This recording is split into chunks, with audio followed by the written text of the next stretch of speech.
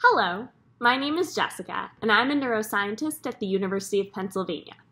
As my friends told you in our last few videos, as neuroscientists, we study the brain and how the brain makes you do the things you do, from controlling your movements, to helping you make decisions, to helping you hear, see, smell, touch, and taste the world.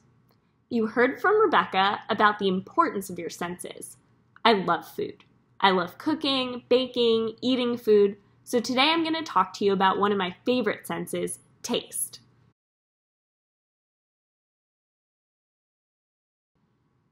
I want you to close your eyes and think about your favorite food.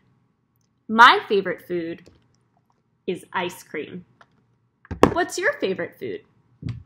If I were to ask you how your favorite food tastes, what would you say? Sweet? Salty? Chocolatey? Spicy? While there are so many words we can use to describe the foods we eat, your mouth can actually only sense 5 different types of taste.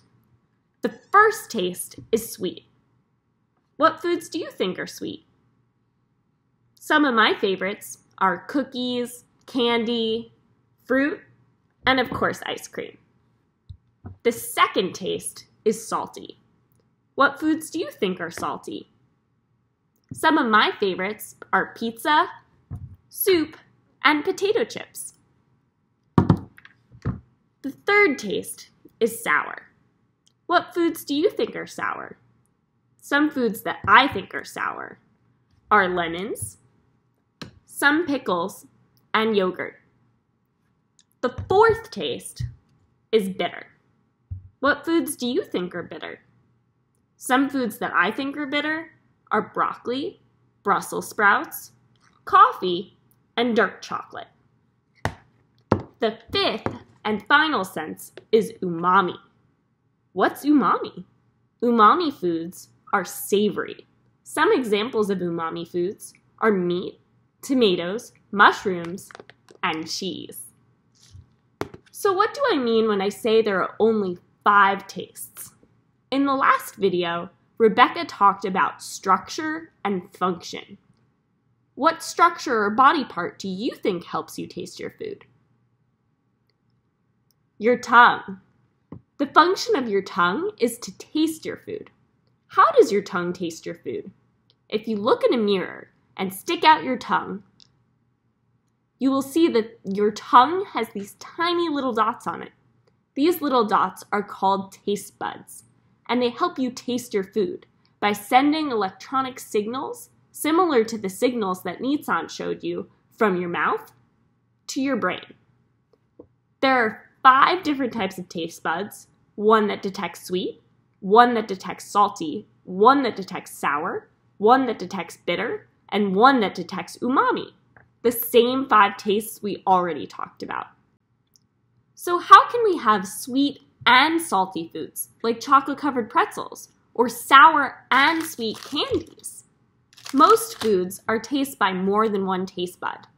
If salty taste buds send signals to your brain at the same time as sweet taste buds, then you know you're eating something salty and sweet. So let's take a closer look at your taste buds. In order to look at my taste buds, I took some blue food coloring and I put a little bit on my tongue using a Q-tip. If you don't have blue food coloring, you could also eat a blue candy like a lollipop or a Jolly Rancher. If you had a hard time seeing the dots on your tongue before, now that your tongue is blue, they should be easier to see. Some people are better at tasting than others. That's because some people have more taste buds. People with a lot of taste buds are called super tasters. They're usually really good at tasting bitter foods. For example, many super tasters don't like grapefruit juice. While we're focusing on just one sense today, taste, it's important to remember that the senses all work together. Have you ever noticed that your foods taste funny when you have a cold? Especially when you have a stuffy nose? That's because your nose also helps you taste your food by smelling the food that's in your mouth. Your nose can also send signals to your brain while you're eating candy to tell your brain that it smells something sweet, When you have a cold, your nose can't help your brain figure out what you're eating, so foods taste different. Today, my sister Sarah has offered to help me demonstrate the importance of your nose and your tongue working together. This activity is called the Skittles Taste Test.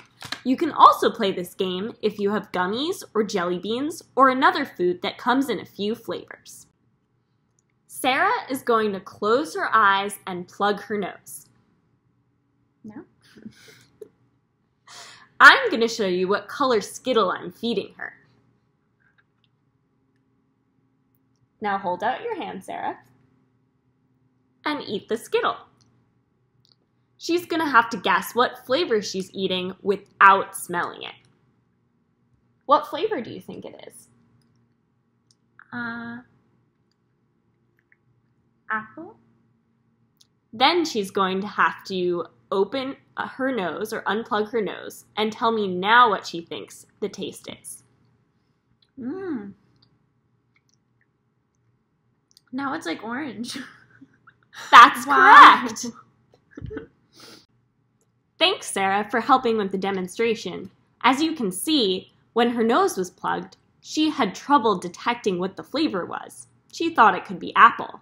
But when she unplugged her nose, she clearly could tell that the taste was orange, which, as you saw, was the flavor that I fed Sarah. If you want to try the Skittles game at home, just find Skittles, fruit snacks, or anything that comes in a few flavors. Lay them out in front of you, and then close your eyes, plug your nose, and pick one up and start chewing it. Try to figure out what flavor it is while it's still in your mouth. Then release your nose so you can smell. Is it easier to taste which flavor you had in your mouth? That's because your sense of taste and smell are linked. So without the sense of smell, it's a lot harder to taste. Now that you've learned about your sense of taste, it's time to color in the brain map.